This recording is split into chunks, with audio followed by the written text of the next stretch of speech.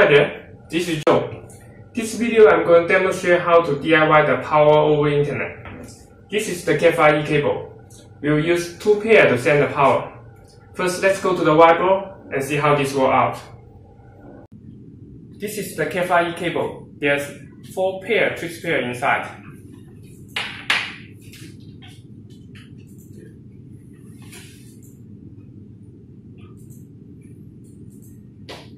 One, two, three, 6.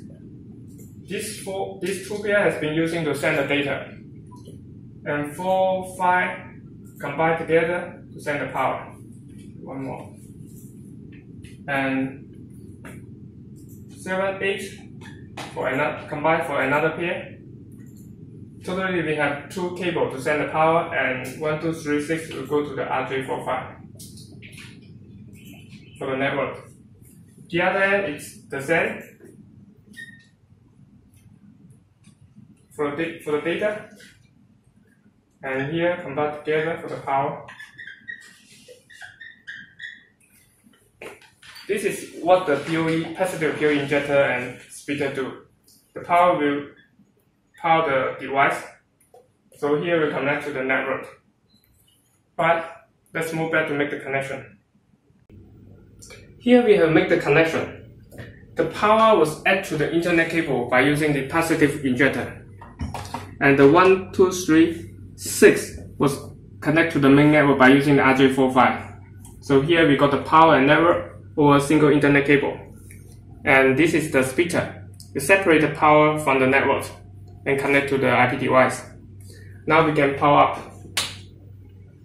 So once we turn on the power, we see the power is right at the camera. And wait for a while, we can see the data.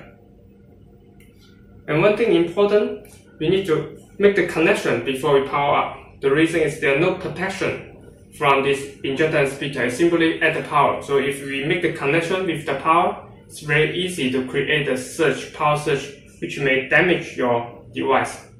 Right, next we are going to replace this passive injector splitter with active device.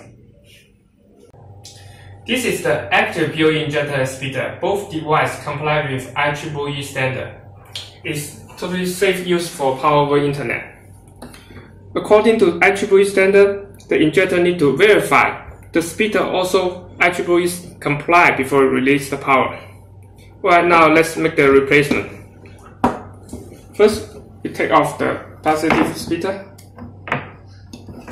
and replace with active splitter. And here, we don't need the power. We take off the PoE injector and the power. And replace with the active PoE injector. We connect the cable to the PoE port. Then connect the LAN to our main network. Now we can add the power source to the injector. Then power up. You can see the splitter is getting the power, also the network. Another difference is the passive injector splitter only can transmit power around 20 meters, even less. The reason is if the cable is too long, the voltage drop will become very serious.